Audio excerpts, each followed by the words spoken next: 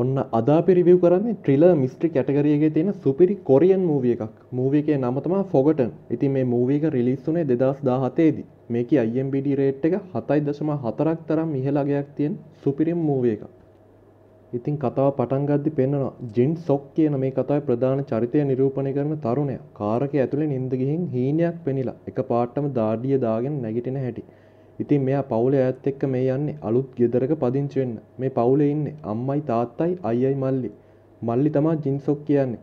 ඉතින් එයාලා අලුත් ගෙදරට ආවට පස්සේ ජින්සොක් දකින්නේ ඒක මහ විශාල ගෙදරක්. ඉතින් ෆිල්ම් එක පටන් ගද්දිම මම කියනවා මේක මයින්ඩ් බ්ලෝවින් වෙන පිස්සු ඇදෙන ෆිල්ම් එකක්. ෆිල්ම් එකේ මුලදි පෙන්වන දේ නෙවෙයි අගින් කතාව ඉවරෙද්දි පෙන්වන්නේ. ඉතින් දැන් අපි යමු ආයෙම කතාවට. මේ ෆිල්ම් එකේදී පෙන්වන්නේ 2017 අවුරුද්ද වෙච්ච සිදුවීමක්. ඉතින් ඊළඟ කොටසින් පෙන්වනවා අලුත් ගෙදරට බඩු ගෙනල්ලා ඒව අස් කරනවා. අලුත් ගෙදර අයියටයි මල්ලිටයි දෙන්නටම ඉන්න වෙන්නේ එකම කාමරයක. මොකද ගෙදර තියෙන එක කාමරයක් වහලා දාලා තමයි තියෙන්නේ. කලින් අයිතිකාරයාගේ බඩු වගේක් ඒ කාමරේ තියෙනවා කියලා අයියා කියනවා. ඉතින් කතාවේදී අයියාගේ එක කකුලක් කොරගගහ තමයි යන්නේ. එයා ඇක්සිඩන්ට් එකකින් කකුල තුවාල කරගෙන නිසා. ඉතින් ඊළඟට පෙන්වන්නේ එයාලා රෑ කෑම ගන්නවා. මේ වෙලාවේ ජින්සොක්ට උඩ තට්ටුවෙන් සද්දයක් ඇහෙනවා. මේ වෙලාවේ එළිය අකුණු ගහන නිසා අම්මයි තාත්තයි කියන්නේ උඩ තට්ටුවෙන් නෙවෙයි ඔයාලට සද්දයක් ඇහුනේ. අකුණු ගහන සද්දේ තමයි ඇහුනේ කියලා. ඊළඟ කොටසෙන් පෙන්නනවා ජින්සොක් අයියා එක්ක කාමරේට ඇවිල්ලා දැන් එයාලා නිදා ගන්න හදන්නේ. ජින්සොක් සින්දුවක් අහා ඉද්දි එයාට ආයෙම පාරක් සද්දයක් ඇහෙනවා. ජින්සොක් සද්ද ඇහෙන කාමරේ පැත්තට යද්දි ආයෙම සද්දයක් ඇහිලා ගැස්සෙනවා. ඉතින් ජින්සොක් මේ වෙලාවේ හදන්නේ දොර අරින්න. ඒත් එකපාරටම එයාගේ අයියා ඇවිල්ලා කියනවා කිසිම සද්දයක් ඇහුනේ නැහැ කියලා. ඉතින් මේ වෙලාවේ ජින්සොක්ගේ අයියා ජින්සොක්වත් එක්කගෙන පොඩ්ඩක් ගෙදරින් එළියට ගිහිල්ලා ටවුන් එක දිහා බලාගෙන ඉන්නවා. ටික වෙලාවකින් අයියාට එනවා තාත්තගෙන් කෝල් එකක්. තාත්තගේ ඩොකියුමන්ට් වගේක් හොයාගන්න උදව් කරන්න කියලා අයියාට එන්න කියනවා. ඉතින් මේ වෙලාවේ අයියා ජින්සොක්වත් දාලා ගේ පැත්තට යනවා. ඔන්න ඒ වෙලාවේදී කට්ටියක් ඇවිත් අයියාට ගහලා එයාව වාහනයක දාන් යන්න හදන්නේ. මේ වෙලාවේ ජින්සොක් ගෙදර එන්න හදද්දි මේ සිදුවීම දකින්න. එයා කෑ ගහලා දුවගෙන එද්දිත් මේ වෙනකොටත් එයාලා අයියව දාගෙන වාහනයක යනවා. ජින්සොක් වාහනේ අංකේ බලා ගන්නවා. එයා එක කටපාඩම් කරගන්නවා. ඉතින් ඊළඟ සීන් එකෙන් පෙන්වන්නේ ජින්සොක් ගෙදර ඇවිල්ලා මේ සිද්ධිය ගෙදර අයට කියනවා. එයාට හිටගෙන ඉන්න පණ නැතුව ඇදගෙන වැටෙනවා. ෆිල්ම් එකේ ඊළඟ කොටසින් පෙන්වනවා පහුවදා උදේ රහස් පොලිසියෙන් ඇවිල්ලා ජින්සොක්ගෙන් ප්‍රශ්න අහනවා. මේ වෙලාවේ එයාලා කියනවා ජින්සොක් කියන වාහන නම්බරයක් අයිති වාහන මේ රටේ නැහැ කියලා. මේ රටේ කළු පාට වෑන් නැත්තේත් නැහැ කියලා කියනවා. එයාලා කියනවා ඒ වෙලාවේ වැස්සන ජින්සොක්ට වාහන අංකේ වැරදෙන්නේ නැති කියලා.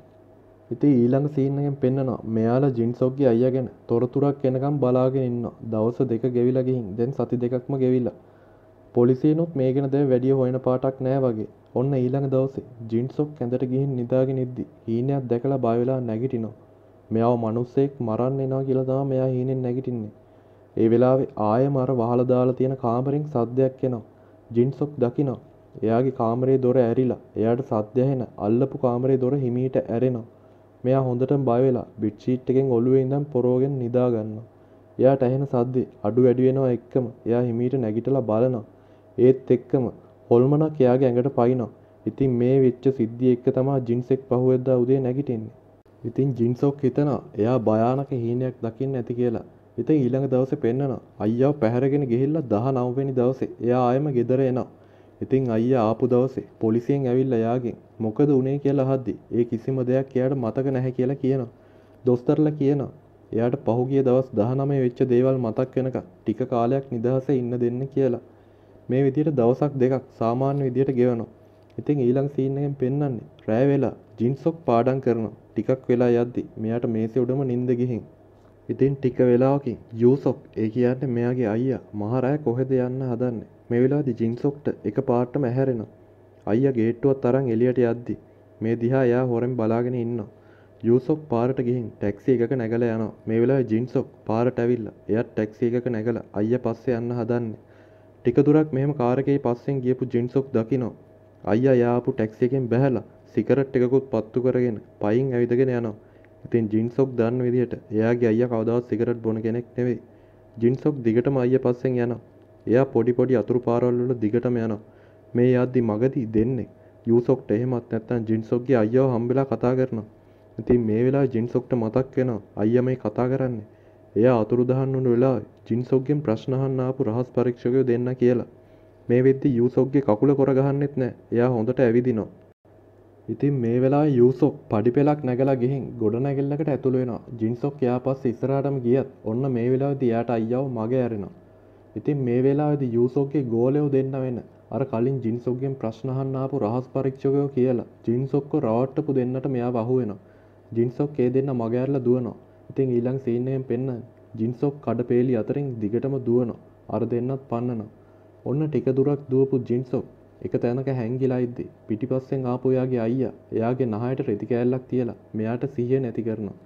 ඔන්න ඉතින් හිතුවේවත් නැති විදියට ජින්සොක් ආයෙ නැගිටින්නේ එයාගේ ගෙදර එයා පාඩම් කර කර හිටපු මේසේ උඩ. මේ වෙලාවේ එයා නැගිටිද්දි එයාගේ අයියාත් ඇඳේ ඉඳන් එයාට කතා කරනවා.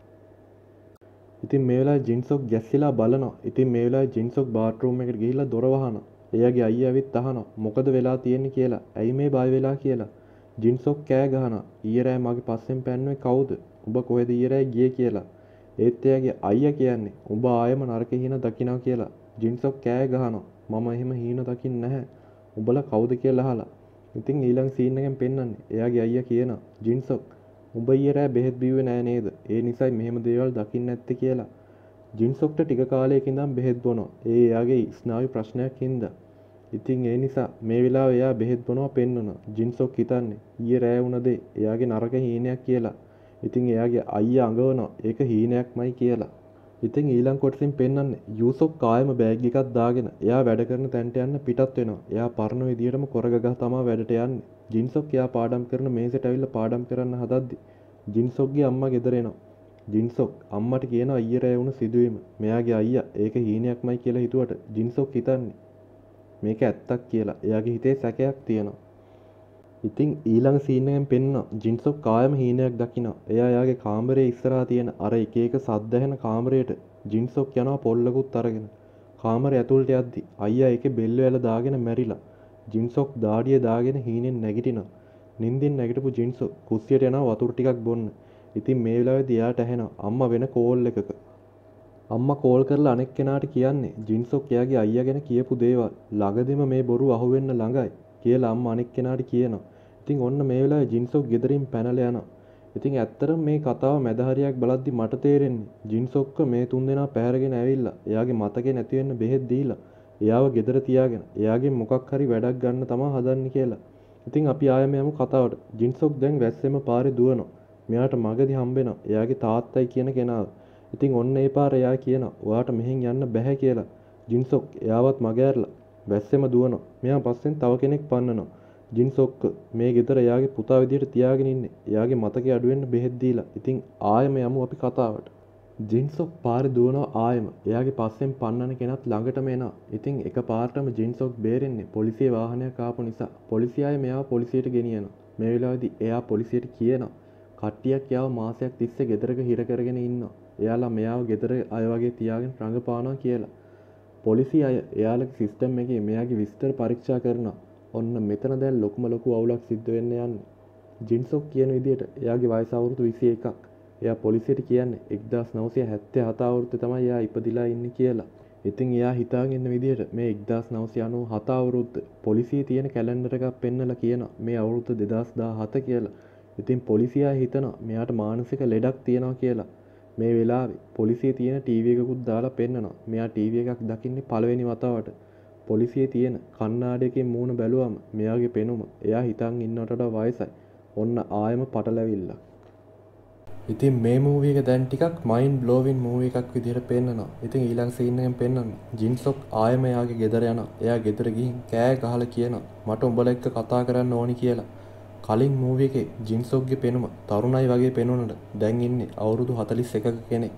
මේ වෙලාවේ ගෙදර ඉන්න අර අයියයි අම්මයි තාත්තයි ඇවිල්ලා මෙයාට කතාවක් කියන්න හදන්නේ. ඉතින් ඒ කතාව මෙහෙමයි. මීට අවුරුදු 20කට කලින් මේ ගෙදර හිටපු පවුලම කපලා කොටලා මරලා දාලා තිබ්බා. අම්මා කෙනකෝයි දුවයි තමයි මේ විදිහට මරලා දාලා තිබ්බේ.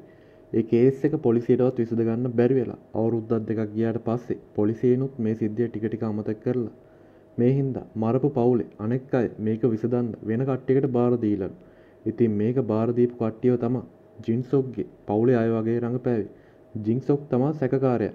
හැබැයි ජින්සොක්ට ඒ කරපු දේවල් කිසිම දෙයක් දැන් මතක නැහැ කියලා කියනවා. ඉතින් ජින්සොක්ක මෙයාලා සැකකාරයෙක් විදිහට හොයාගත්ත මුල් දවස්වල එයාට දරුණු විදිහට වද දීලා මේ අම්මවයි දුවවයි මැරුවද නැද්ද කියලා අහලා තියෙනවා. ඒ ජින්සොක්ගේ මතකේ මේ දේවල් තාම හරියට නැති හින්දා එයාලා මෙයාව මෝහනය කරන්නත් කෙනෙක්ව කුලියට අරන් තියෙනවා. එයා තමයි ජින්සොක්ගේ තාත්තා විදියට රඟපාන්නේ.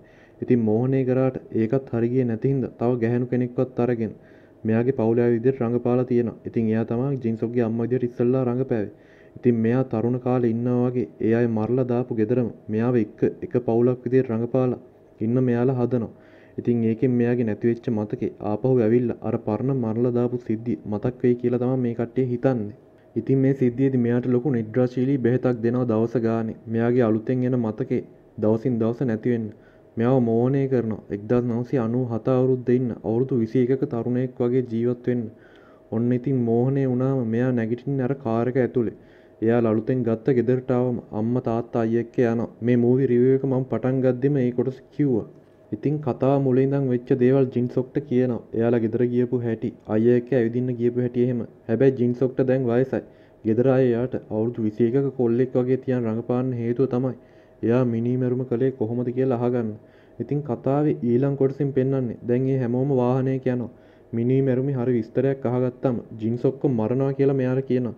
ඉතින් ඒ පාර මෙයා වාහනේ දොරත් ඇදගෙන පාරට පැනලා දුවනවා. ඉතින් මේ අතරේදී මෙයාගේ පස්සෙන් අනෙක් අය පන්නනවා.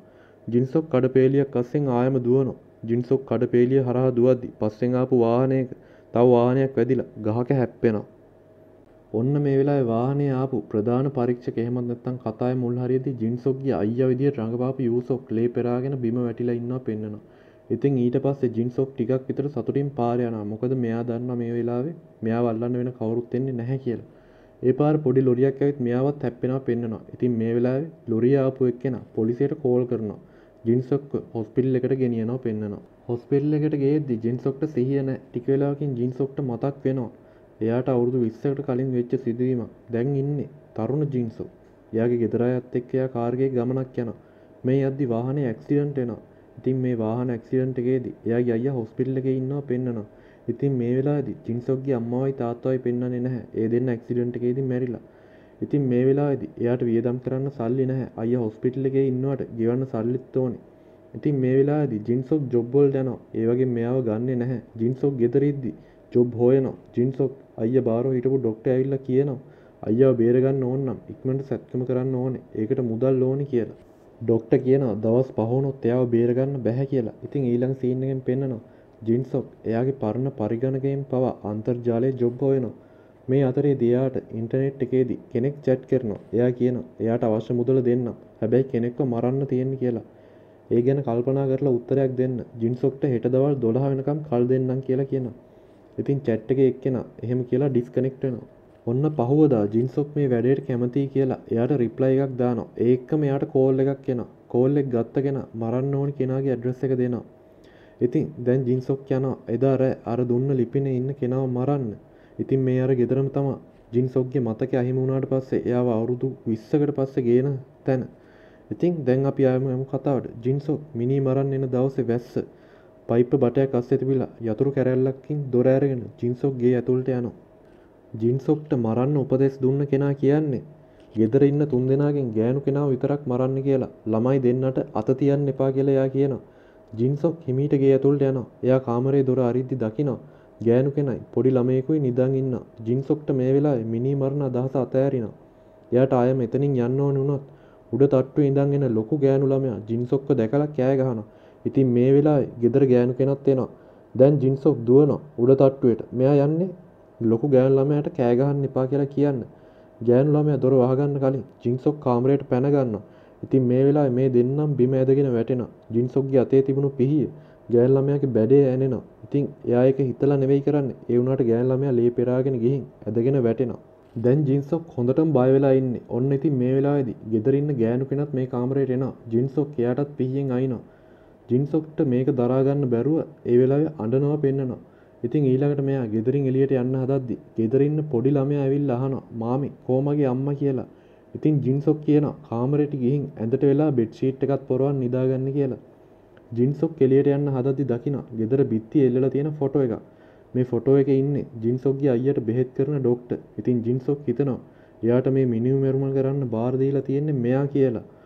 ඔන්න ඊළඟ සීන් එකෙන් පෙන්නනවා ජින්සොක් එයාගේ පුංචි ගෙදරට ගිහිල්ලා කල්පනා කරනවා. මේ වුණ දේවල් හිතලා මෙයා වෙවුලනවා. ඔන්න හොස්පිටල් එකේදී මතක් වුණ දේවල්, පරණ දේවල් හැම දෙයක්ම ඉවරයි. දැන් ආයම වර්තමාන කාලේ. ජින්සොක් කායම ඉන්නේ අවුරුදු 41ක මිනිස්සෙක් විදියට. ඉස්සල්ලා කාර් ඇක්සිඩන්ට් එකකින් පස්සේ තමයි එයාව හොස්පිටල් එකට ගෙනාවේ. ඉතින් මේ වෙලාවේ එයාගේ කේස් එක පස්සේ එන පරීක්ෂකයාත් එයාගේ වාහනේ ගහක හප්ප ගත්තට එයා මැරිලා නැහැ. එයා දැන් ඇවිල්ලා ඉන්න හොස්පිටල් එකට. මේ වෙලාවේදී මේ පරීක්ෂකයා කියනවා අවුරුදු 20කට කලින් ඒ මරපු අම්මයි ගෑනු ළමයි එයාගේ අම්මයි අක්කයි කියලා. ජින්සොක් මේ වෙලාවේදී හිතනවා එයාලව මැරුවේ මමයි. ඉතින් ජින්සොක් කියනවා මට සමා වෙන්න කියලා. ඊළඟ සීන් එකෙන් පෙන්නන අර පරීක්ෂකයා ජින්සොක්ට මැරෙන්න විදින්න බෙහෙතක් ගෙනල්ලා එයා ඒක අනින් නැතුවම හොස්පිටල් එකේ උඩුමහලට ගිහින් එතනින් පැනලා මැරෙනවා. ඉතින් මේ වෙලාවේ ජින්සොක් එයාගේ බෙහෙත විදගෙන මැරෙනවා පෙන්නනවා. ඉතින් මේ මූවී එක මයින්ඩ් බ්ලෝවින් මූවී එකක්. මුලදී හිතාගෙන හිටපු දේවල් නෙවෙයි අවසාන හරියදී වෙන්නේ. සුපිරිම කොරියන් මූවී එකක්.